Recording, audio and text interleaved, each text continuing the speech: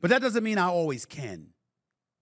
And in this particular situation, since you came into the job declaring your fixation on taking the former president down, and you see some of the things that's transpiring, I actually think Letitia James got a break today. Because if the judge had ruled that Trump's properties could be seized because he couldn't post bond on a $454 million. Hey guys, it's your girl Melanie, and I have been calling it for a while now. The Black community is turning against the Democratic Party. We see a lot of the tactics that they're using. We see Massa Biden and the Democratic plantation trying to whip us with shame back onto the plantation, not being free thinking, and just going along to get along. You know, because we're Black, we're a monolith. We all think the same. We're all the same. We all have the same issues and care about the same things. Because to them, we are Black first, not American first. And they don't see us as people. They just see us as a tool to do their bidding, to get the job done. But more and more Black people have been waking up, even celebrities, and in particular, Black men. I am seeing this. I actually may do a video where I go through Instagram comments, okay, where this Black woman posted something. It's like, y'all still voting for Biden? And the comments are all Black people, majority Black men, some Black women saying, yeah, we are. We're done with Biden. So we're not seeing this just in the polls. We're not seeing this just in the you know, just anecdotally, or just people want to say things. Like, I am seeing this on social media in comments, average people with thousands of comments replying to these things in Black spaces that are on Instagram or on Twitter. So I find it interesting. So along with these things, we know that the woke liberal media refuses to accept this. They don't want to acknowledge it. They still want to prop up, you know, their Black shields. If you're a Black or a woman of color, and if you're queer, if you have all these identity points, they're going to use you as a hammer to go against their enemies. They don't care about Black women. They don't care about the Black community. They don't care about these things about us. It's just if they can use you as a tool, just like Fannie Pack Willis and old Letitia James up there in New York. A lot of Black people do not like them, do not like what they're doing, and actually see them as a tool of the government, see them as government agents, seeing them as coming after our own people. Because just the same way that they're coming after Trump, they have come after Black people, and particularly Black men. So I see Black men leading this march. So when it comes to a celebrity man, and I've seen several, I'll do a couple videos about this.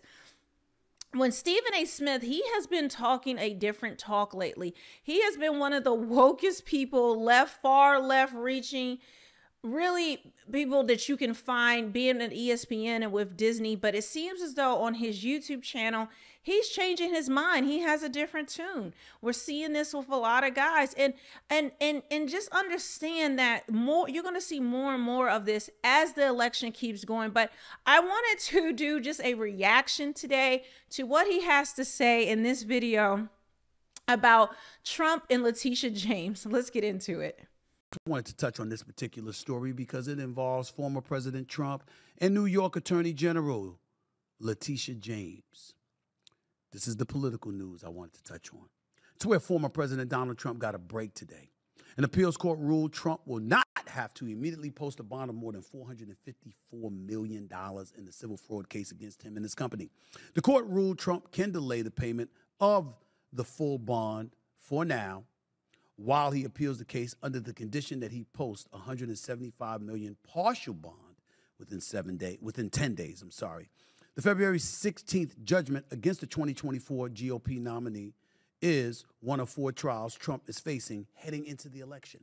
In this one, he's charged with manipulating his net worth and his family real estate company's property values to dupe lenders and insurers. This morning, just so you know, I did a report on this, and I'm still investigating this. Stay tuned for this video. You're going to want to please subscribe to my channel, because you're not going to want to miss when I actually do my full-blown report on Letitia James actually doing the same thing that she has accused Donald Trump doing, and has something to do with the Irish Society in New York. But the same person who broke the Hunter Biden laptop scandal is the same person who's broke this. You don't hear mainstream media talking about it at all, but I do believe this is something you're going to hear more and more about as this case starts to unfold. So that's one level of it I wanted to touch on. If you guys don't know, I also just did a video. If you haven't watched it, I did it right before this one. I just posted on my channel where Trump has grounds to sue Letitia James for civil rights discrimination. And it all goes back to her campaign when in 2018, where she wants to get rid of the stale, the pale, and the male. He actually has a basis to sue her in federal court for discrimination for race and gender. So guys, please subscribe and hit the notification bell. You're not going to miss as I dive deep into things that you're not going to see on too many mainstream outlets. Trump wrote on his Truth Social that the number the judge set was, quote, fraudulent, and tweeted, "It should be 0. I did nothing wrong." Needless to say, Letitia James had her own version of things long before Trump spoke this morning. In February, after the ruling to pay the $454 million, this is what she had to say. Everyone must play by the same rules. We have a responsibility to protect the integrity of the marketplace. And for years, Donald Trump engaged in deceptive business practices and tremendous fraud.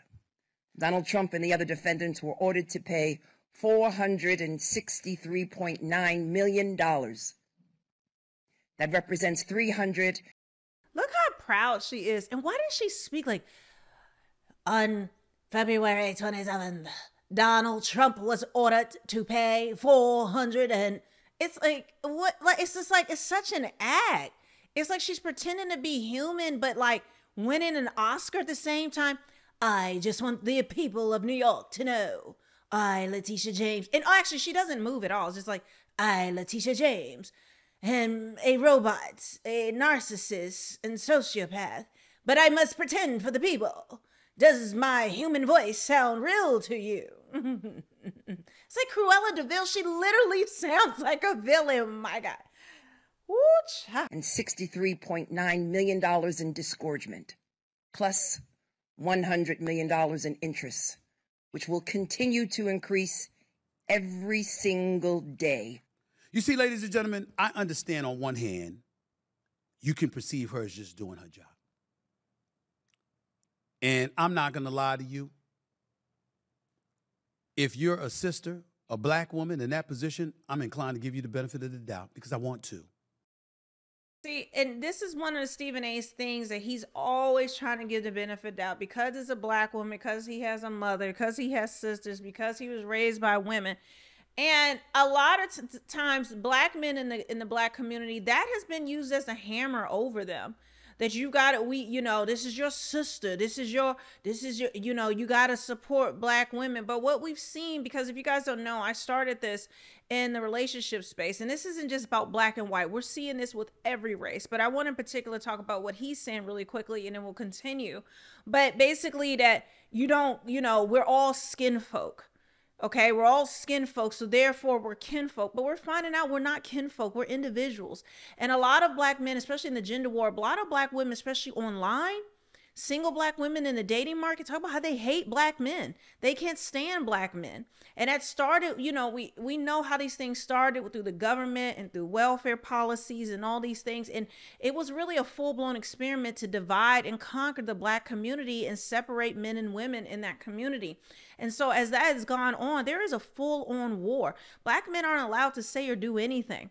They call black men dusty. Black men aren't worth anything. There used to be a woman on YouTube that talks about deleting. If you're pregnant with a black male child, that you should delete it. Like it is, it is just really insidious and evil. And because of these things, black men have risen up through something called the red pill and discussing these things and actually trying to empower themselves. One of the things that you see now that divide has caused is a chasm with us politically. Now, that chasm is actually with every racial group. And that is in nearly every Western country where you see women are gone more liberal, more woke, more, about self first. And you see men are conservative, traditional, and think about think about family values and keeping certain traditions alive. And we see and we see a political divide where men are conservative, men are steering either they're going to be independent or they're going to be Republican. Most women are, they feel as though they go with a feelings-based message, and the Me Too and cancel culture and everything is feminism and everything is empowerment for women. They've been deceived into believing these things, so they lean more liberal. And again, this is across all spectrums. But you are now seeing more. A lot of Black men are tired of having to pander and cape for Black women. A lot of white men are feeling the same way, and where they're waking up. And this isn't right now a discussion to divide men and women right now. I'm just giving you the reality, the facts. You can accept it or not accept it, but the research shows this. And I've done several videos actually showing the data of how this is happening in nearly every single Western country in the world. And the worst right now is South Korea, which there is grounds for divorce if your wife becomes a feminist. That's how bad it is. But that doesn't mean I always can. And in this particular situation, since you came into the job declaring your fixation on taking the former president down, and you see some of the things that's transpiring, I actually think Letitia James got a break today. Because if the judge had ruled that Trump's properties could be seized because he couldn't post bond on a $454 million, and you saw chains wrapped around the doors of Trump Plaza or any of his properties, he would have used it for his campaign. He would have used it to galvanize the troops, to make everybody know that, guess what? This dude, these people right here are trying to take me down. They're trying to manipulate the campaign. They know they can't beat me, so they're engaging in lawfare. Because they can't beat me straight up in the campaign. They're trying all of these criminal charges to throw against me, whether it's criminal or civil, it doesn't matter. Anything they can to compromise me, to distract me, to avert having to go up against me. That's what they want to do. And ladies and gentlemen, tens of millions of people would have agreed with them. The worst thing that the state of New York or Georgia or any place anybody has a case against Donald Trump. There are four indictments, 91 counts, at least initially from months ago, that were against him. All of these things that have been going on, all of these court cases. There are 2 different court cases in New York today alone. All these things that they've been doing. He's still the GOP nominee, the presumptive GOP nominee. He's ahead in the polls against Biden. The momentum has shifted in his direction. And I couldn't agree with noted pollster, the one and only Frank Luntz, days ago, when he had this to say about the possibility of Trump's properties being seized and the kind of impact it would have absolutely positively had on his campaign for the presidency of the United States. Let me show it to you for yourself. Read it for yourself. There it is. Frank Luntz said it best. Okay, if the New York Attorney General starts to take his homes away, starts to seize his assets, you're going to create the greatest victimhood of 2024, and you're going to elect Donald Trump. He's going to say that this is proof of a conspiracy to deny him the presidency, and he's going to go up in the polls just like every single time they indicted him. Where's the lie? Where is the lie? Even if you don't like Donald Trump, even if you don't agree with him, even if you're going independent, a lot of people are turned off by what they see as absolute witch hunts, as it was a way to shut him down. But the media is losing their mind.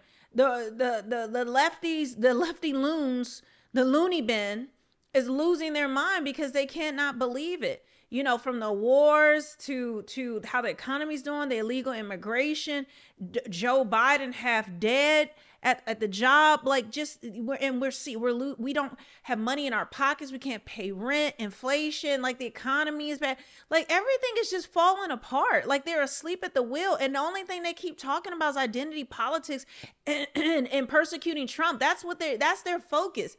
It's Trump and identity politics. They don't care about the average American. And this is why you see a lot of black and brown people in the different communities are waking up, and it's like, listen, we're tired of it. We're not going to keep believing this propaganda every 4 years when Hillary Clinton wants to bring her hot sauce out, when Bill Clinton wants to play the saxophone, or dead Joe Biden, it brings, Master Biden is coming to bring us fried chicken so he can get the vote, which he did recently. Like, we're really tired of it. And a lot of people would rather take Trump and his antics, Trump and these different things, because they feel like, you know what?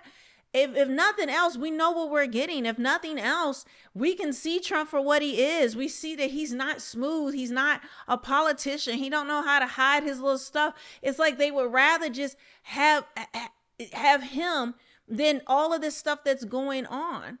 And they actually like how brash he is and how he's like fighting back against the man, against the elite, against the power that be. And I'm just telling you what the streets are saying. You don't have to agree with it. But this is where you see this divide going on. And this is why people like Stephen A., he still has to toe the line. But more and more, he's been speaking up on these things. And it's quite fascinating, honestly. It would be the worst, most stupidest thing the left could possibly do. And it would end their chances of knocking off Trump and winning the presidency again. They're not going to win. Like, it's really a struggle right now, y'all. Trump had cameras at the ready, I believe. If they had voted against him, if they had not elected to grant him that 10-day reprieve to come up with $175 million, if they had done something along those lines, ladies and gentlemen, I promise you, they had to pay the price. He'd have went up in the polls. Yeah, because the money is not going to go into the New York's hand. You know where that money's going to go? Straight into the and then the money now is still going to go into supporting these illegal migrants, illegal immigrants there. It's not going to, while they take away community centers and funding from the community, and this is another thing why black people in inner cities are very upset. While these people get to live free, their bills paid, they get food, and now they get IDs, they're getting jobs, and now they're trying to push to get them to vote because, again, black people are waking up and seeing our vote only counted when we actually had enough of a voting block. Now they are replacing black people with illegal immigrants, and by giving them handouts, hand over fist, something that AOC just loves. She thinks that if you walk across the border, you should just become a citizen immediately. These are the things they want because that's how they increase their base. They are leaving black people behind, and this is why black people are waking up, which is good news for the community. And he had more campaign dollars in his coffers. And by the way, his Truth Social platform, they saying that's going to be worth like $6 billion and $3 billion for him, which means he's expected to have the money to pay. You know how that happens, ladies and gentlemen? When you're running for the presidency of the United States, and you got a chance to win, people line up to do you favors because they're expecting a return on their investment. If anyone knows how to milk that, it's Trump. Haven't you learned that by now? If you hadn't or haven't, you should be ashamed of yourself. I just wanted to touch on this. Sorry, the other thing that people see is he's uncancelable. He doesn't care. A lot of these politicians try to make nice, play nice, toe the line, say the right thing, do the right thing, and they really try to pander. And it's just like Trump just don't care. And a lot of people are just starting to not care anymore. We're just tired. We just want our lives better. We don't want the same tired message every 4 years and there's no results. We're tired of being lied to or told who we can and can't vote for. Just like Joe Biden told us that we're not black if we don't vote for him. He has lost his daggone mind. But anyway, guys, leave a comment below. Let me know what you think about this. Make sure you subscribe so I can keep bringing you these stories. And yeah, I'll see you in the next one.